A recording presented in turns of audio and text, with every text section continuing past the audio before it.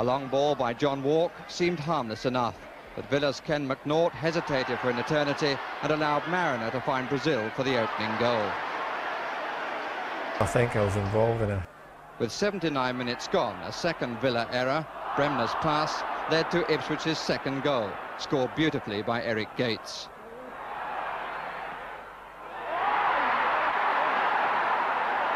Villa's reply was almost immediate. The chest down from Peter With and the shot from Gary Shaw.